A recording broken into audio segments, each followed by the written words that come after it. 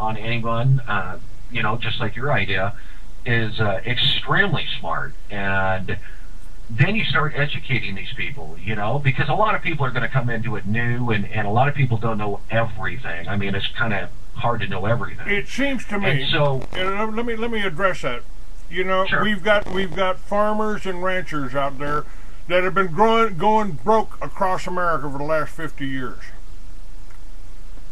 We have 2% of 2% of our population is now living on farms, and the rest of them are corporate farms, which I think is the ninth plank in the Communist Manifesto. Yeah. Can you say Archer Daniels, Midland, or Monsanto, perhaps? Now, Yeah. and this makes it even worse. This really strikes me as being a war on the American people. When they're putting fluoride in your water, when they're feeding you genetically modified foods made out of corn that the rats won't eat and the pigs won't eat.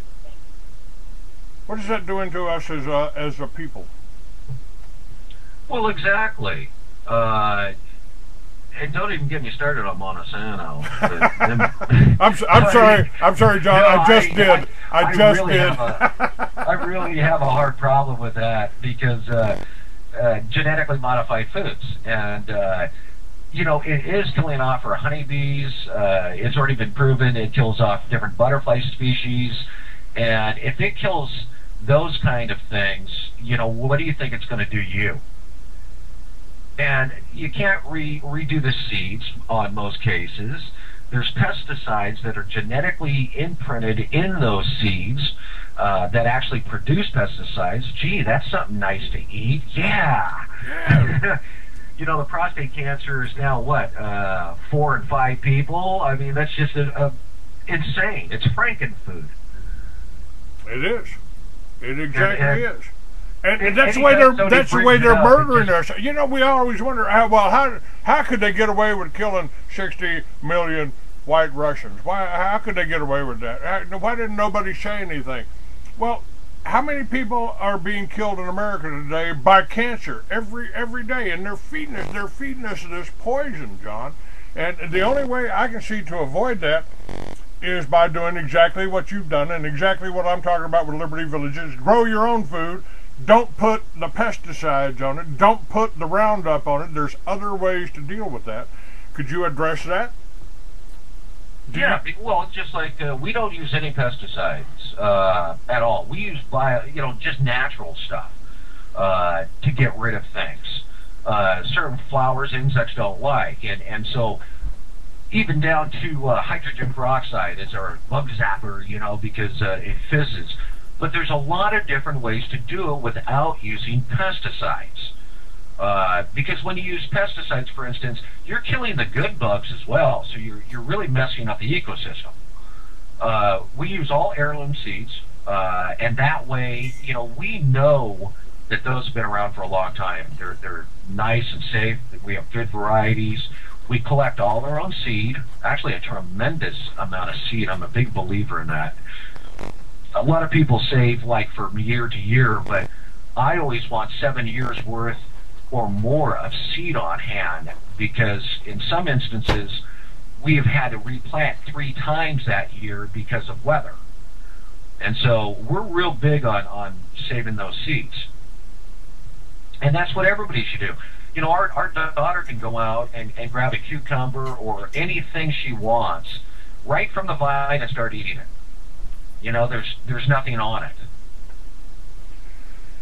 Now, isn't that, correct me here if maybe I'm going off into left field here. Isn't that what the FDA is supposed to be doing instead of trying to put farmers out of business with S510? Shouldn't they be doing that? Shouldn't they be investigating Archer Daniels, Midland, and how about Tyson chicken? How about torturing chickens? I mean, you gotta, if you torture a chicken, you gotta be getting some kind of bad stuff from the adrenaline or something, isn't it? Well, the FDA is there in place just to harass the small to mid farmers. They're not actually in place to do the public any good. A lot of the research is totally incomplete or unfounded.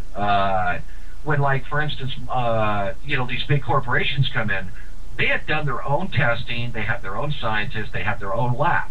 Okay, they give the results to the FDA. The FDA might do a little tiny micro, test or something. Okay, we tested on rats for a day. Yeah, it's good. And so, which is just insane, because that's like somebody going out and committing a murder and then being their own judge. It's like, wait a minute. And so, no, the FDA is just there to kind of harass the small guy more than anything. They're not actually there to do any good. Or they'd be investigating all these big corporations. They'd be pulling all these frankenfoods off the market, genetically modified seeds. They'd be pulling, for instance, even high fructose corn syrup. When you heat it up, it is poisonous. They've already proven in many case studies that it creates cancer in many different animals. So what do you think it does to people? If you heat up a high fructose corn syrup and you feed it to a hive of honeybees, they will literally die within a very short time. Okay, now, this would be happening if it was safe. And it's in all our pop, it's in most of the foods, the candies. I mean, it's just insane. So why would they be pulling that stuff out? If they've already been testing it, so to speak, and have shown this. And they're like, well, there's no real documentation on it. And it's like, oh, give me a break. Now, they've been trying to drive people into the cities, and this plan is heating up with all this sustainable development with the Wildlands project. You can't go out here and build a farm. We got to keep this free so the jackrabbits can hop around. Yeah, just like the deserts and everything else, it's just land grabs. And they're probably just putting it into reserves to sell it off to some foreign country because of their debt they're creating for us. But yeah, they're trying to push us all into the city. It's easier to control. They don't want people to be self-sufficient and independent. No difference than them. They were raiding the Amish for having raw milk. That's right. I was just going to bring that up. I mean, here's a guy that milked his cows, drove it over to New York to give it to somebody that wanted what he had, because it was pure, because it wasn't hydrogenized or whatever the hell they do to it, and they went in and raided his farm, took his cows away. They tried to break him for taking milk across the state line. Oh, I know, and so they're really big on that. Well, if I choose to drink or buy raw milk, then it's my problem. I mean, I don't like anybody telling me what I can and can't do. And so, to me, that's not right. They're just doing it to harass, basically. And if you've ever made cheese, you can't go to the store, buy that homogenized milk, and try to make cheese. It just doesn't really work. You need that culture within that milk to assist in cheese making, for instance. And so who's to say that those people even bought that raw milk to drink it? They might have just wanted to make some good cheese.